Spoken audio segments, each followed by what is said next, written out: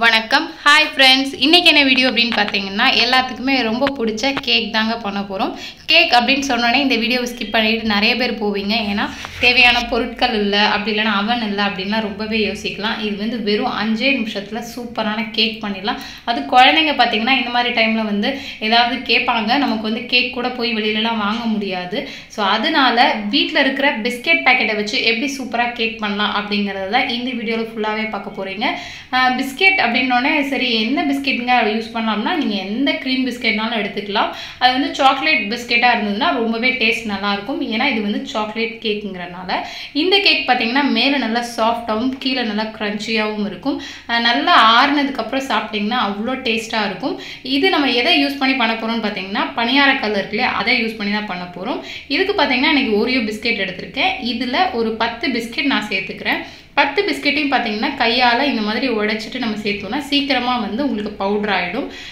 நம்ம பிஸ்கட் சேர்த்துட்டு அதுல வந்து லைட்டா கசப்பு இருக்கிற மாதிரி இருக்கும் இந்த சாக்லேட் பிஸ்கட்ல அதுக்காக நான் என்ன பண்ண போறேன்னு பாத்தீங்கன்னா ஒரு 2 டேபிள்ஸ்பூன் வந்து sugar சேர்க்க போறேன் சோ இந்த க்ரீம் பிஸ்கட் எல்லாமே இந்த மாதிரி குட்டி குட்டியா கட் பண்ணிட்டோம் அதாவது ஒரு 10 பிஸ்கட் போட்டீங்க அப்படினா உங்களுக்கு பனியாரக்கல்ல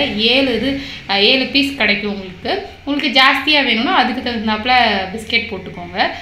பிஸ்கட் போட்டதுக்கு அப்புறம் 2 டேபிள்ஸ்பூன் sugar சேர்த்து நல்லா மிக்ஸில வந்து பவுடர் பண்ண போறோம் சோ இது பவுடர் பண்ணிட்டு அப்புறம் நம்ம ஒரு மிக்சிங் பவுல்ல இத போட்டுட்டு கொஞ்சமா பால் சேர்க்க போறோம் பாருங்க நல்லாவே வந்து நான் பிஸ்கட்டும் அந்த sugarம் நல்லா பவுடர் ஆயிடுச்சு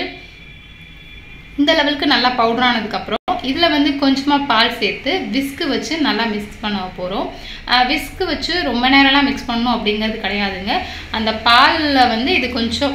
இதாகி லைட்டா திக்கா வர்ற அளவுக்கு மட்டும் நீங்க விஸ்க் பண்ணா போதும் பாத்தீங்கன்னா ஒரு 2-3 நிமிஷத்துல இது வந்து ரெடி ஆயிடும் அதுக்கு அப்புறம் குக் பண்றதுக்கு ஒரு 5 நிமிஷம்ங்கிறதே ஜாஸ்தி தான் இது வந்து ரொம்ப சட்டுன்னு ரெடி ஆயிடும் நீங்க வந்து குழந்தைங்க ரொம்பவே ஏதாவது கேட்டிட்டு இருக்காங்கன்னா இத டக்னு ரெடி பண்ணிடலாம் சோ இது வந்து mix பண்ணியாச்சு அடுத்து நான் வந்து இது பாத்தீங்கன்னா பனியார கல் இதுல கொஞ்சமா நெய் சேர்த்துக்கிறேன் சோ எல்லா கல்லையுமே பாத்தீங்கன்னா நெய் விட்டுட்டேன் இதுல வந்து நம்ம வந்து அந்த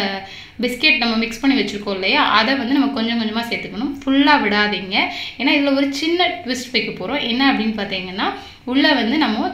சாக்லேட் வைக்க போறேன் நீங்க வந்து பாத்தீங்கன்னா சாக்லேட் மெல்ட் பண்ணி உள்ள வைக்கலாம் அப்படி இல்ல அப்படினா இந்த மாதிரி டைரி மில்க் அந்த மாதிரி ஏதாவது சாக்லேட் இது வந்து நீங்க உள்ள வந்து ஸ்டஃப் பண்ணிருங்க இது உள்ள எல்லா இதுலயுமே மாவுல வச்சிட்டு அதுக்கு அப்புறம் மேலே இன்னும் கொஞ்சம் விடிட்டீங்க அப்படினா உங்களுக்கு சாப்பிடும்போது உள்ள நடுவுல சென்டர்ல சாக்லேட் இருக்கும் குழந்தைகளுக்கும் வந்து ஒரு சர்ப்ரைஸ் இருக்கிற மாதிரி இருக்கும் அது வந்து ரொம்பவே விரும்பி சாப்பிடுவாங்க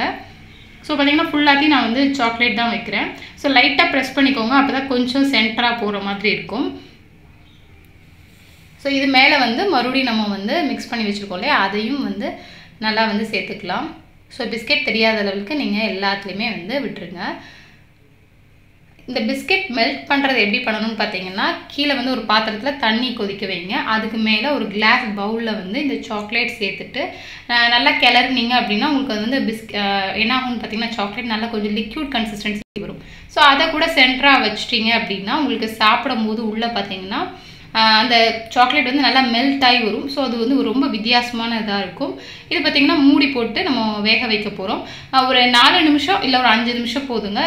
கரெக்ட்டா ரெடி ஆயிடும் நீங்க எப்படி ரெடி ஆயிடுச்சு பாத்தீங்கன்னா நல்லா ஃப்ளஃபியா வரும் மேலே இந்த மாதிரி பாருங்க நல்லா மேலே எழும்பி வந்திருக்கு இப்போ வந்து பாத்தீங்கன்னா உங்களுக்கு சூப்பரா வந்து கேக் ரெடி ஆயிடுச்சு ரொம்ப டேஸ்டா இருக்கும் அதே நேரத்துல ரொம்ப ஈஸியா வீட்ல இருக்குறத வச்சு ஈஸியாவே பண்ணிடலாம் ஆல்ரெடி நம்மளோட சேனல்ல இதே ஓரியோ பிஸ்கட் வச்சு எப்படி வந்து பேன்ல வந்து கேக் பண்ணலாம் அப்படிங்கற ரெசிபி போட்டுருக்கேன் அந்த லிங்கை வந்து டிஸ்கிரிப்ஷன் பாக்ஸ்ல கொடுக்கிறேன் மறக்காம செக் பண்ணி பாருங்க அதுக்கு முன்னாடி என்னோட சேனலை இன்னும் நீங்க சப்ஸ்கிரைப் பண்ணலனா சப்ஸ்கிரைப் பண்ணுங்க பக்கத்துல இருக்க பெல் பட்டனையும் கிளிக் பண்ணுங்க அப்பதான் நான் போடுற வீடியோ உடனே உங்களோட நோட்டிஃபிகேஷனுக்கு வரும் இந்த சூப்பரான கேக்கை செஞ்சு பார்த்துட்டு ஃபீட்பேக்கை கமெண்ட் செக்ஷன்ல சொல்லுங்க நன்றி வணக்கம்